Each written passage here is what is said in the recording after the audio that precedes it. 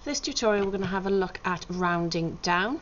Now there's sometimes where you have to be a certain age in order to complete a task, so it might be based on your date of birth and you're 13 3/4, but you might not be able to complete a task until you're 14, for example.